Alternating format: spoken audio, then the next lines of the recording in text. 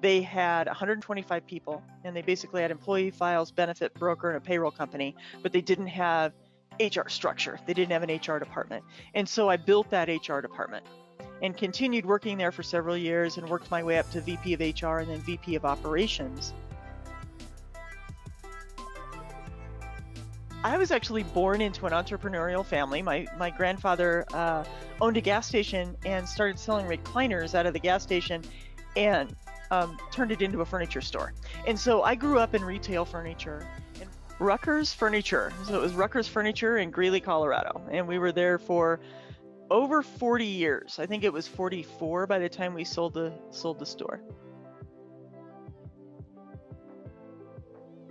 I realized, wow, I miss my roots. I miss that small business. I miss talking to those small business owners and you know, working in that environment.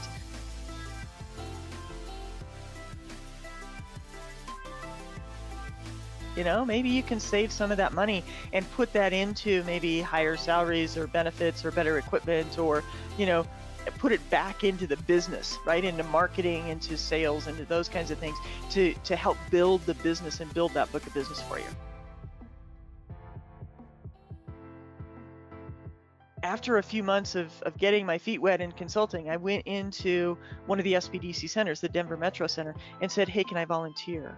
And so I started volunteering back in 2008 with the SBDC, and then started speaking at various SBDCs around Colorado, and am now consulting with a few SBDCs around the state.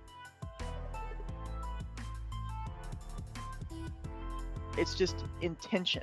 It's, are we being intentional with how we're interacting, with what we're saying, with the social interactions, even over Zoom, and what are we, you know, what are we doing to make our team feel like a team?